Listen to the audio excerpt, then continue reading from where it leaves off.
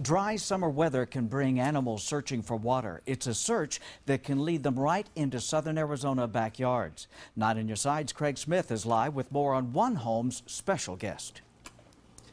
Well, Guy, this close to the Tucson Mountains, human homes overlap with animal homes, but there are some special animals you may never see in a lifetime unless you have some special equipment and the right piece of luck.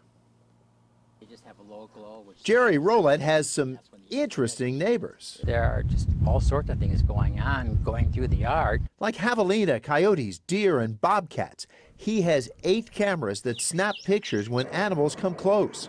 But a few days ago, he caught something he never thought he'd see. You've got so many great wildlife pictures, but this was kind of the jackpot.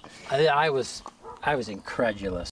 About 4 a.m., night vision cameras caught not just 1, but 2 mountain lions. If I'm lucky I get a bobcat, if I'm lucky I get some deer. I couldn't believe a mountain lion was in there. It was phenomenal. He finds the idea of a lion in his yard more cool than chilling. Arizona Game and Fish says lions may attack small or medium pets in a yard, but are not interested in people and rarely come close. 1 million people a year visit Sabino Canyon Recreation Area. It is prime mountain lion habitat. We get plenty of reports of sightings, but only rarely do we hear of an encounter or an incident where someone has to take some type of action to get the mountain lion to go away. Hart says you're much more likely to have a dangerous brush with a bear that learned your picnic's an easy meal. Back in Jerry Rowlett's yard, other wildlife has stayed away since the lions came calling.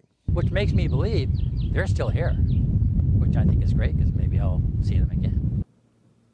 Now, a lion did hurt a man and his dog in Prescott. That was about 2 years ago, and it turned out the lion did have rabies that may well have affected his behavior.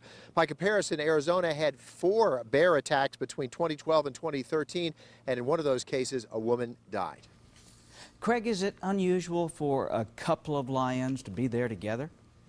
It really is. Lions are generally solitary. There are 2 theories Game and Fish has developed on this.